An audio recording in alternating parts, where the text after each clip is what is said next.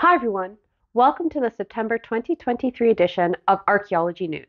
I'm Rachel, your presenter, and I invite you to join me today on a journey through time as we explore the latest discoveries from the world of archaeology that are helping us piece together the puzzle of humanity's rich and diverse heritage. As someone who's studied and worked in archaeology, I have taken my years of experience and used it to spend hours carefully researching, filming, and editing this video so that you can have well-sourced, interesting, and accurate news stories on Europe's oldest pair of shoes, a Roman makeup store, and Norway's gold find of the century. Stay tuned as I delve into the past, bringing you in-depth analyses and captivating stories from the archaeological world. Okay, everyone, let's dig in. We have 9 stories today in our top discoveries segment, which are presented in chronological order, starting with our stories farthest back in time and working our way forward. We start our journey going back 476,000 years to the Middle Pleistocene era in Zambia. A new analysis of 5 modified pieces of wood discovered at a site at Kalambo Falls is pushing back the dates for both the earliest occupation of the site and the earliest evidence for woodworking, giving researchers new insight into advancement of hominin technology in the Middle Pleistocene era. Preserved partially due to the waterlogged conditions of an elevated water table, the 2 oldest pieces of wood, which you can see here, consist of 2 interlocking logs joined by an intentionally cut notch. The team determined that these logs were 476,000 years old by using bioluminescence dating of sand samples collected from soil deposits around these logs. If this estimated age is correct, it means that woodworking might predate the emergence of our own species, Homo sapiens, and it highlights the intelligence of our hominin ancestors. Scientists previously believed the hominins who lived at Kalambo during this time were nomadic foragers with little technological skill, but these new finds show that they were far more intelligent than we first thought. The samples are now being conserved at York Archaeological Trust in the UK before being returned to Zambia for curation. Now we go to Valencia in Spain, where over 100 Paleolithic paintings and engravings thought to be at least 24,000 years old have been found at the single gallery cave known as Cova Dones. The cave is roughly 500 meters deep and is well known to the local community, but the ancient paintings were only noticed by archaeologists in June 2021. So far, more than 110 graphic units, including at least 9 zoomorphic representations of animals located in 3 different zones, have been identified. The animals depicted include horses, female red deer, aurochs, and a stag. The rest of the art consists of rectangles and meanders, several panels of flutings, which are made with either fingers or tools that are dragged across a soft surface, isolated lines, and poorly preserved unidentified paintings. The large number of motifs and the variety of techniques involved in their creation make Cova Dones the most important Paleolithic cave art site on the eastern Mediterranean coast of the Iberian Peninsula. In fact, it is probably one of the most important Paleolithic cave painting discoveries that we've made in Europe since 2015. Our next story is also from Spain, where a new study of woven grass sandals has found them to be around 6,000 years old, making them Europe's oldest shoes. They come from the burial site of Cueva de los Murciélagos in southern Iberia, which was first found during 19th century mining activities and contained the best preserved hunter-gatherer basketry in southern Europe. It was found together with other unique organic artifacts associated with our first farming communities, including a wooden hammer. The low humidity and cool winds in the cave kept the items unusually well preserved. New dating techniques have shown that the collection of 76 objects found in the cave were about 2,000 years older than was previously thought. Some of these objects in the set actually date back 9,000 years. The sandals in particular date to the Neolithic period, making them older than the 5,500-year-old leather shoes previously discovered in a cave in Armenia back in 2008. Now we head to Egypt, where previously unknown storage rooms have been found inside the Pyramid of Sahura, the second king of the 5th dynasty in the Old Kingdom of Egypt. He was the first king to be buried at the site of Abu Sir. At the time of construction, his pyramid was around 47 meters high, with an inner core made of roughly hewn stones organized in steps and held together in many sections with a thick mortar of mud. This construction technique, which is much cheaper and faster to execute than the previously used stone-based techniques from the more famous pyramids at Giza, fared much worse over time. Owing to this, Sahura's pyramid is now largely ruined and amounts to little more than a pile of rubble. In terms of the size, volume, and cheap construction techniques employed, Sahura's pyramid exemplifies the decline of pyramid building. In 2019, a conservation and restoration program was begun for this pyramid. It focused on cleaning the interior rooms, stabilizing it from the inside, and preventing further collapse. In the process, the team succeeded in securing the pyramid's burial chambers, which had previously been inaccessible.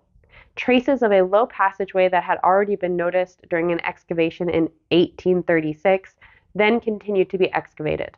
Now, this passage has been fully uncovered and has led to the discovery of 8 internal storerooms inside the pyramid. Although the northern and southern parts of these magazines or rooms, especially the ceiling and original floor, are badly damaged, remnants of the original walls and parts of the floor can still be seen. Careful documentation of the floor plan and dimensions of each storage room has greatly enhanced our understanding of this pyramid's interior. This groundbreaking project represents a significant milestone in the understanding of the Sahura pyramid and its historical significance. The discovery and restoration of the storerooms is expected to revolutionize the view of historical developments of pyramid structures. Our next story takes us to India, where archaeologists have found unique ancient terracotta figurines at Mudu Konajay near Mudbidri in Karnataka. The figurines have been dated back to 800 to 700 BCE. The figurines themselves were found to represent 2 bovine figures, 1 mother goddess, 2 peacocks, a horse, a hand of a mother goddess, and another unknown object. The site itself is a megalithic dolmen site consisting of 9 dolmens on the slope of a stone hill. However, only 2 of them remain intact and the rest of the burials have been ruined. One of the figurines, standing at 9 centimeters in height and 5 centimeters in width, displays a distinctive bull's head atop a human body. Notably, it exudes a feminine structure with 2 arms unfortunately damaged. Finding terracotta figurines in a megalithic context like this is very rare in India. We move west now to Turkey, where excavations at the ancient Roman city of Izanoy, where a cosmetics and jewelry shop has been uncovered during excavations of the 2,000-year-old shops in the ancient city's marketplace.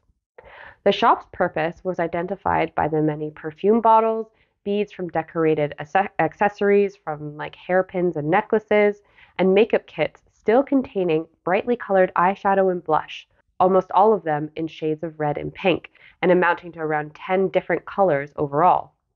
The team also found numerous oyster shells in the shop, which makes sense as Romans were known to have stored their eyeshadows and blushers in oyster shells.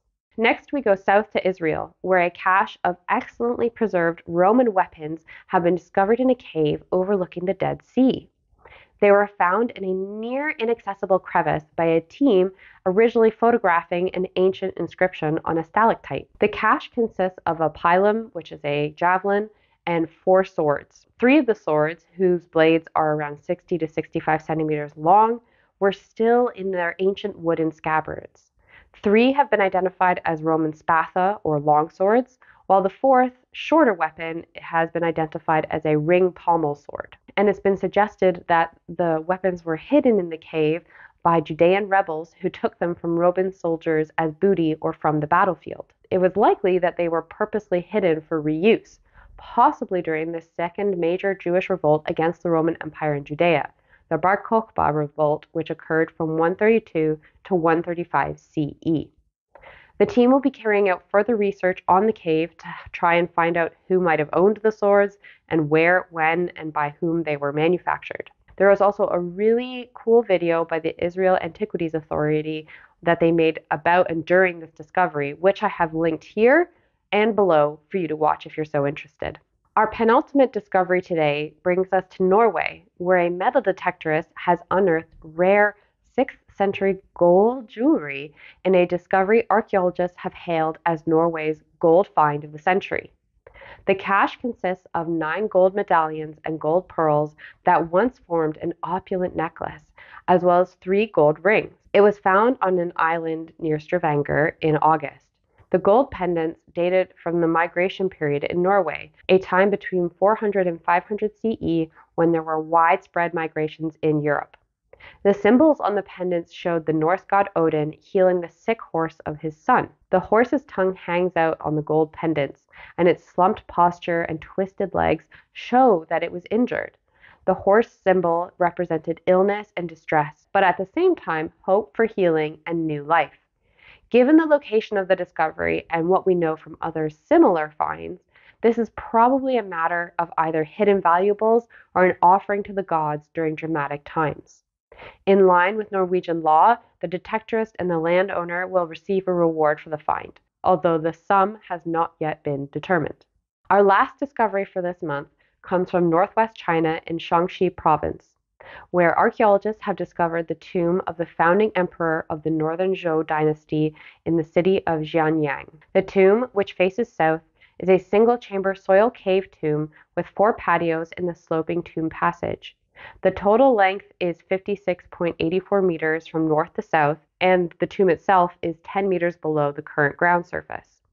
It is a medium-sized tomb for this time period. It was previously looted, but 146 burial objects have been found so far, mainly pottery figurines. Based on the epitaph on the eastern side of the tomb's entrance, archaeologists have determined that the owner was the Emperor Yu Wenju, who lived for just 15 short years from 542 to 557 CE, and only reigned for less than a year before he was killed by his cousin and regent. The discovery of this tomb is of great significance to historical research on emperors of the Northern Dynasty. That's it for our top discoveries. Which one was your favorite?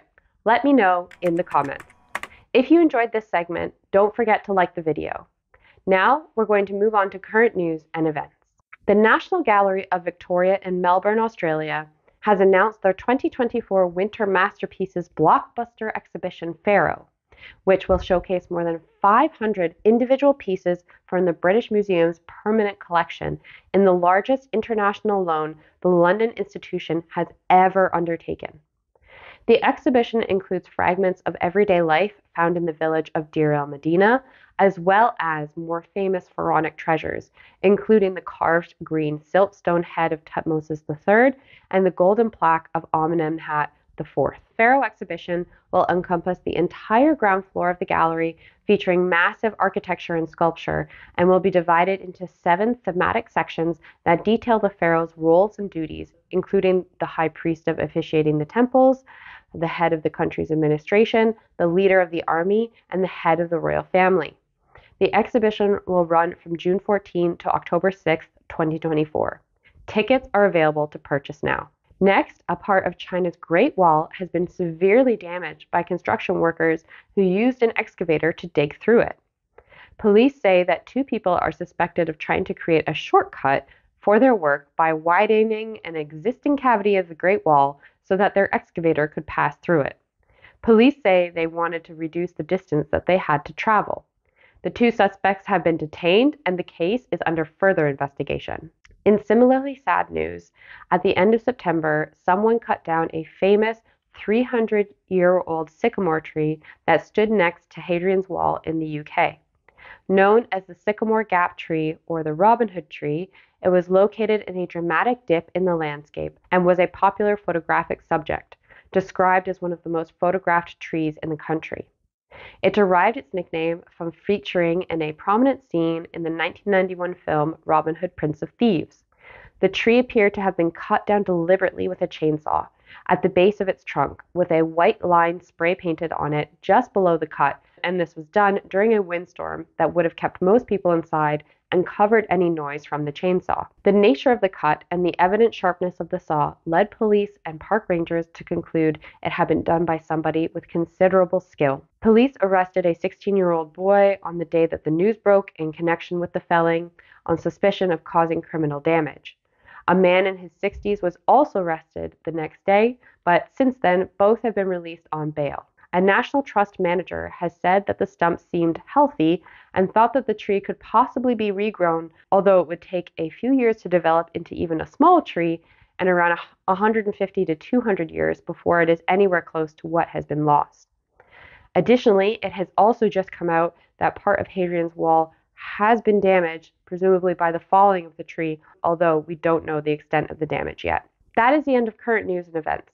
We will close our program today talking about archaeology and entertainment and pop culture. We have 2 entertainment stories for September, both of which concern the world's second most popular archaeologist in pop culture, Lara Croft. During a Nintendo Direct event, it was announced that the first 3 Tomb Raider games, originally released in 1996, 1997, and 1998, are being remastered for re-release on February 14, 2024.